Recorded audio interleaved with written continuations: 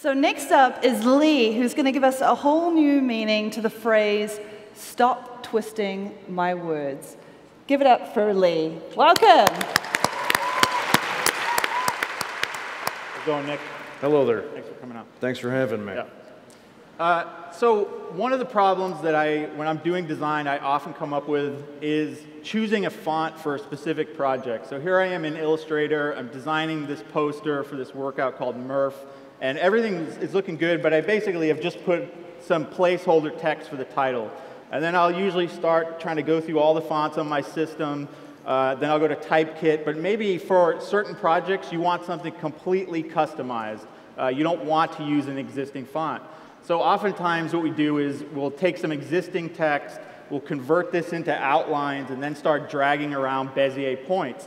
But anytime you start dragging around Bezier points and handles, first of all, it's really time-consuming, and then any changes you make to a specific letter, it's really hard to have that same style be applied to all the different letters. So I want to jump over to the iPad and show you an application that we're prototyping. And first I want to explain how it works. So instead of dealing with the outline of a letter, we're instead dealing with the skeleton, or the thin center line, which defines the center of the letter.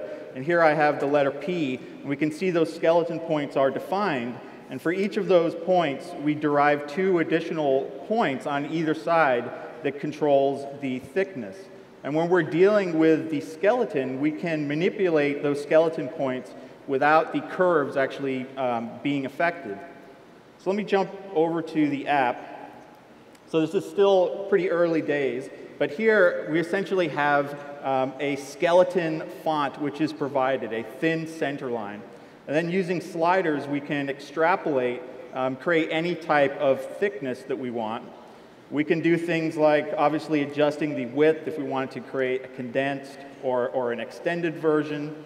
We can make adjustments to only a certain set of characters, like if we just want to adjust characters that actually have a crossbar, we can control the crossbar height.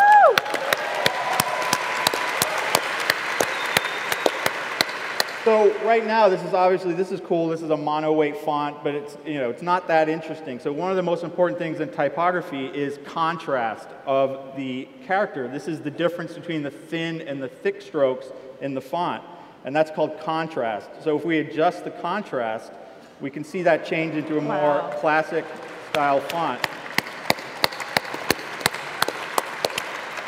If I jump into the letter A here, you can see how that works. So if we adjust the contrast, only some of those contours are being affected.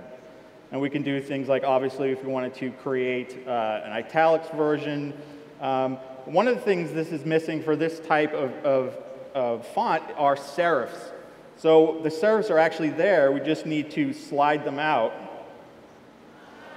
Wow. Woo! So now we have serifs here. We can control things like the curvature, about how they connect to the stems, and a whole bunch of different controls. So I'm going to back out here and talk for a second about effects.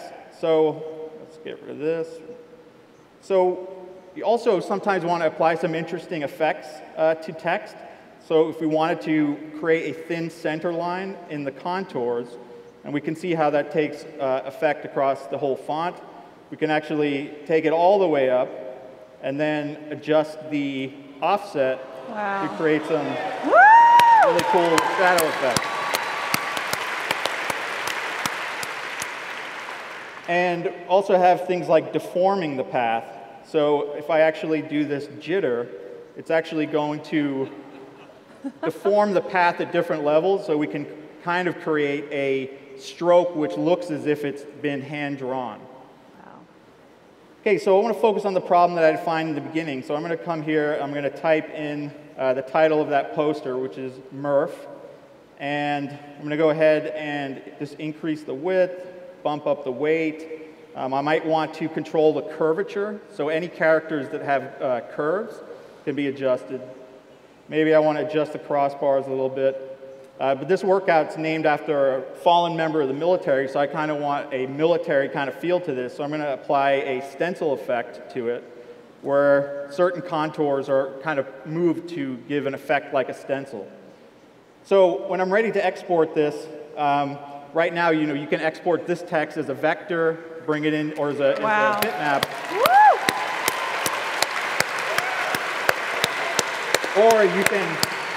Or you can actually export this as a full font, where all the characters in the font have taken these changes. And if we jump back over to Illustrator, I previously exported this, and I just called it Max Sneaks font.